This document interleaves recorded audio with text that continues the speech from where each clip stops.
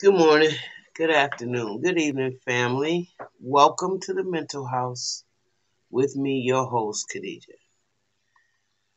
Okay, guys, I'm back.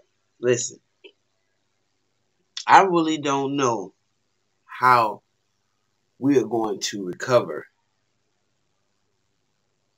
from if Donald Trump loses this election. When he loses, I should say. And they put some crazy. If he goes another 4 years, let me just say this first. If he goes another 4 years, it's over for black people, period, as far as I'm concerned. I mean, we're already scattered enough. This is just going to magnify it even more. You got nobody in the course to support you. You got nobody that is willing to go to bat for us. People that look like you are against you. They're just Oreos and whatever else. So you have no chance of having any kind of justice or any kind of equality, and you're going to see how close you're going to go back to slavery if this man win again. Okay, so you don't have to believe it if you don't want to. It is what it is. I told you what my plans are, and I really mean that. You check me out 6 months from now, okay?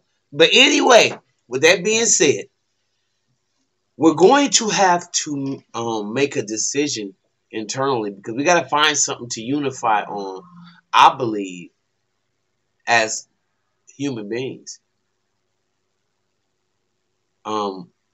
Right now, if this country was set up to do what we want to have done, then it wouldn't be America.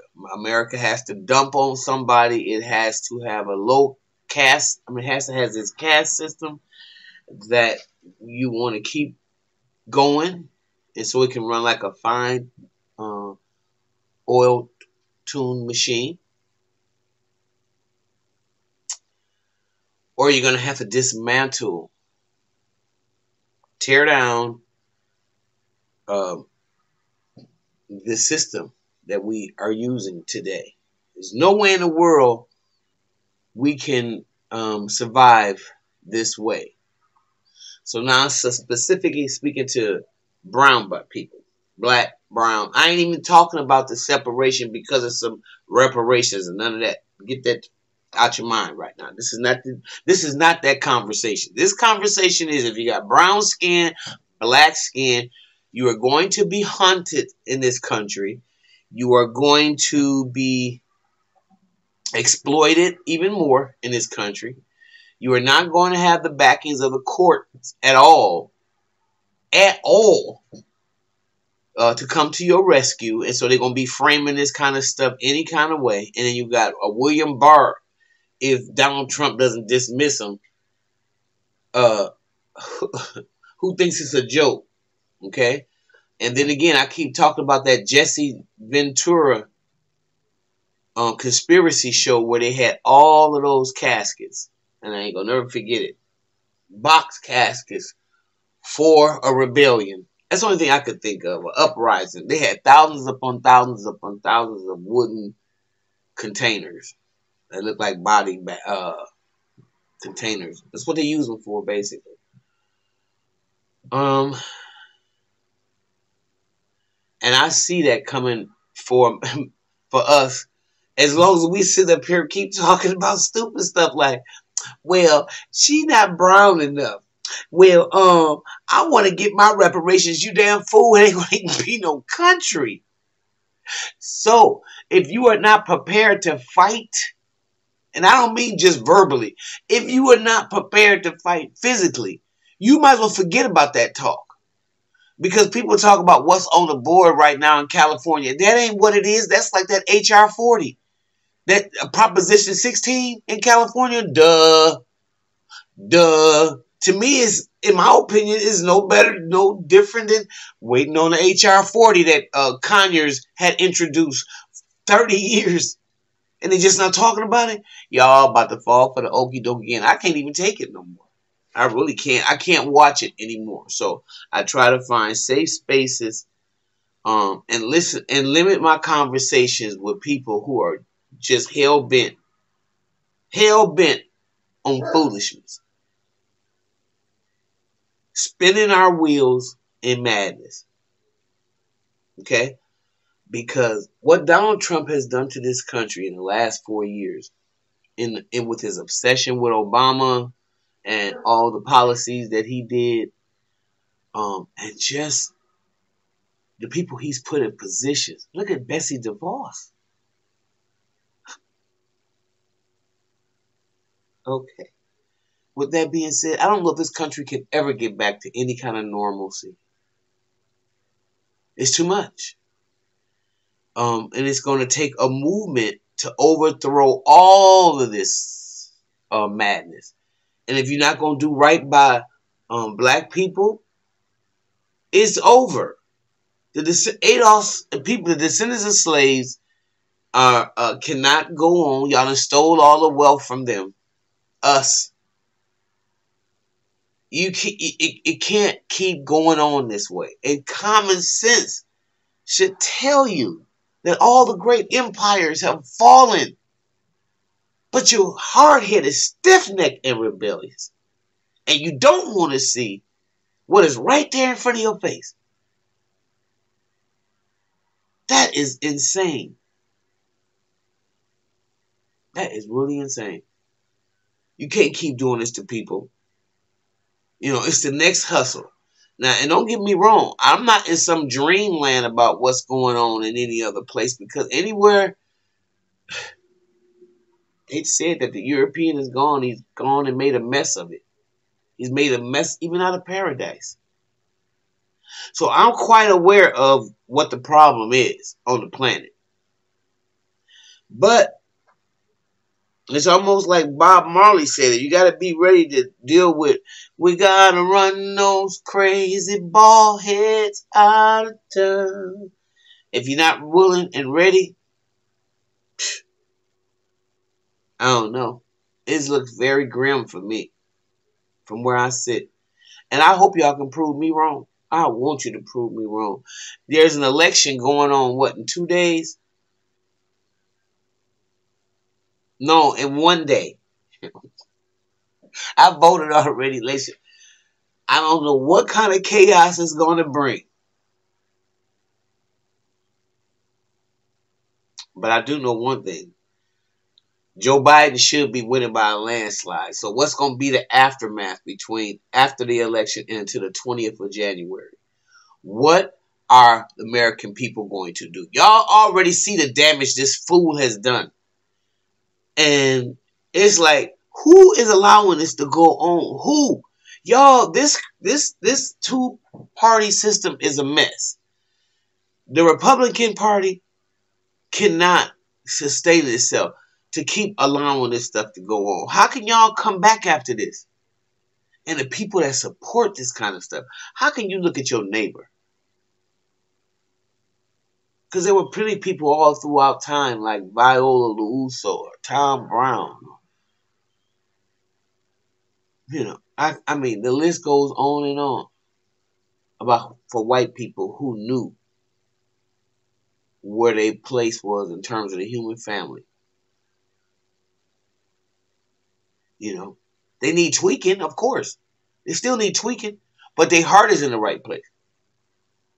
You know, I heard somebody try to get mad at. They did. They checked Jane Elliott as they should have. When she said that the Native American should be getting reparations before black people because this is their country. I understand what she meant, however wrong she is. And for her to be proven wrong is she was. But that doesn't mean she got all the answers, but she's still an ally. Same thing with Tim White. There's a lot of things you can pick out with these people, and you can still crack their white supremacist views. But they've been indoctrinated in America too. But it's still okay because at least they're somebody you can have a conversation with. And then you can break down that. See, because Jane Elliott really thought that she was saying something when she said that. But she wasn't. You know, she wasn't. She was actually letting us see, you know, what her thought was in terms of us being financially or equality wise being compensated for what had happened. And that's still okay. Because that don't mean she gonna have the mindset of me or you, because it's not in her cellular memory. It's in ours. It's in our cellular memory, not hers. So I'm not gonna get mad at Jane Elliott. I'm still going to respect and thank her for not having a black heart. And it's important that we remain objective that way, because if we don't, then the devil is won. You know, I know we have to do collectively, and I know good and well, when you look at people like Daniel Cameron, you know damn well everybody ain't on code. So what is the code? The code is, in my own opinion, is people knowing that they got to break down this elite class.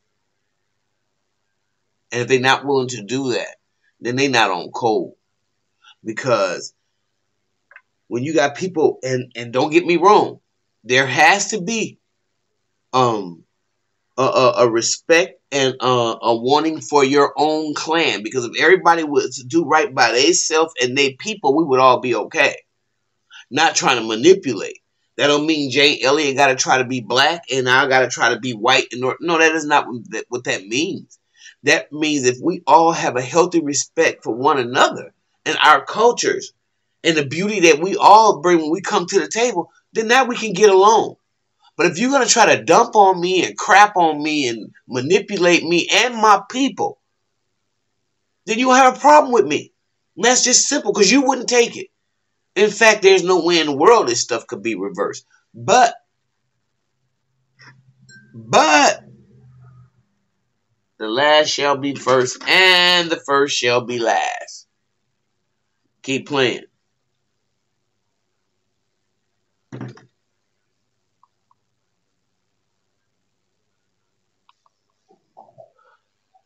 It is starting to get cold in the Midwest, y'all. Excuse me, y'all already know the routine when I have to leave. So it's very cold, starting to get cold here in the Midwest. And my assistant didn't show up.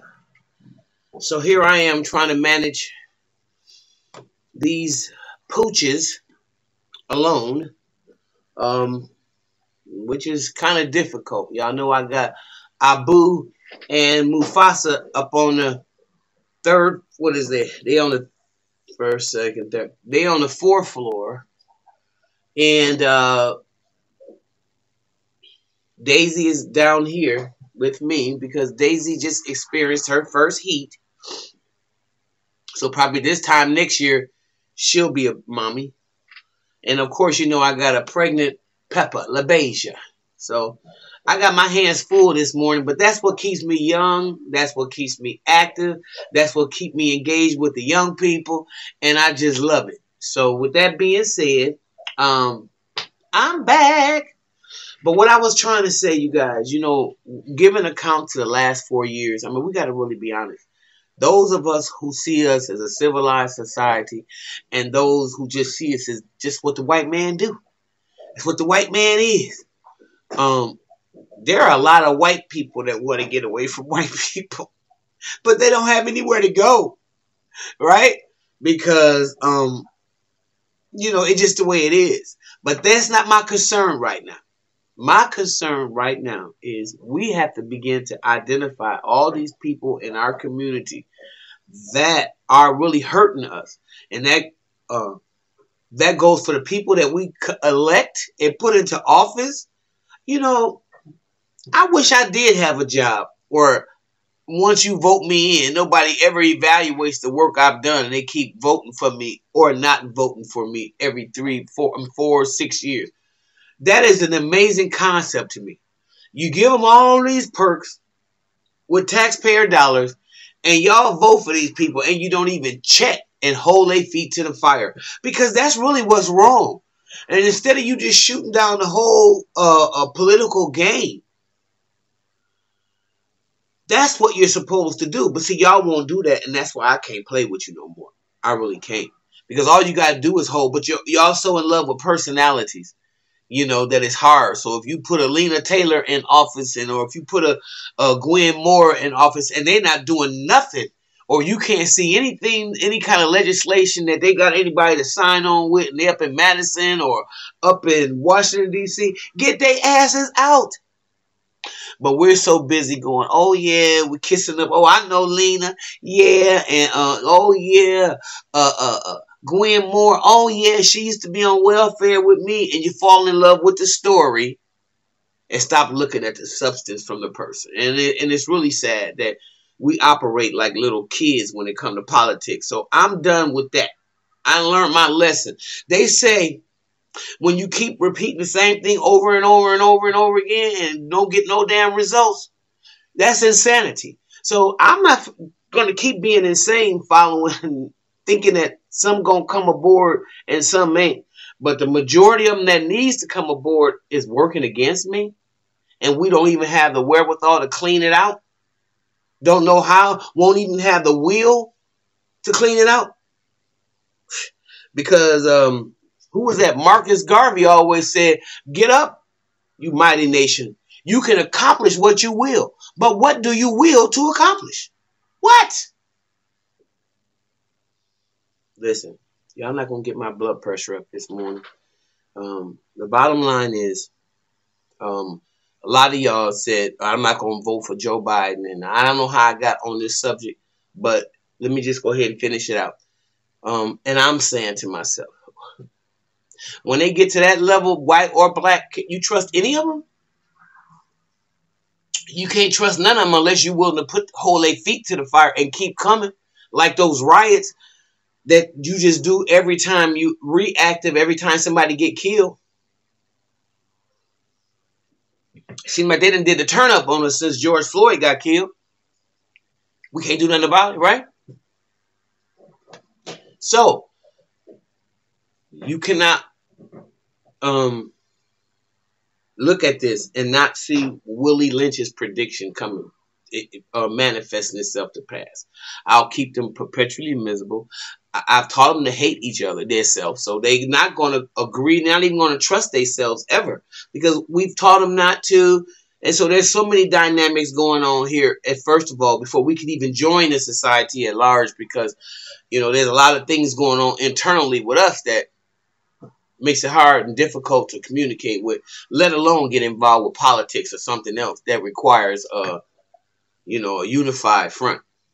So, but with that being said, y'all, I'm going to come back with another video a little later, and we're going to talk about some of today's headlines that really got me.